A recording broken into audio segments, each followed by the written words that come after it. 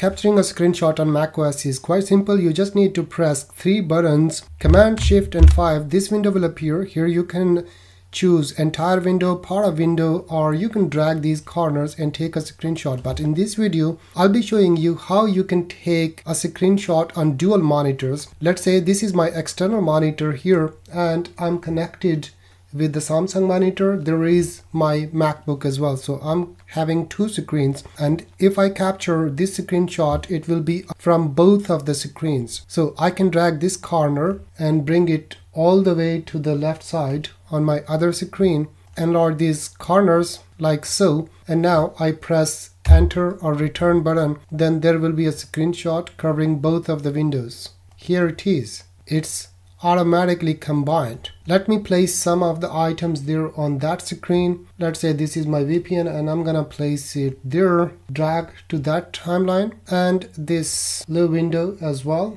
So now if I press Command Shift 5, then the window is here. So I drag this one to my monitor as well and now press return. There will be a screenshot. Yeah, now if I show you my screenshot, this is my recording and all these things, and here is the other window. By the way, if you can't remember these keys, then what you need to do, just go to setting, and if you're using a MacBook with touch bar, then there is another setting. Go to touch bar setting here, customize setting. You will find this setting here, and here is the screenshot option. Just drag this one like so, and next time if you just want to take a screenshot, you just need to press this camera button and it will take a screenshot. Let's say I want to take a screenshot now. You see these bars here. Now if I hit return, then you will see there is a screenshot here on my window, and that's here. Simple.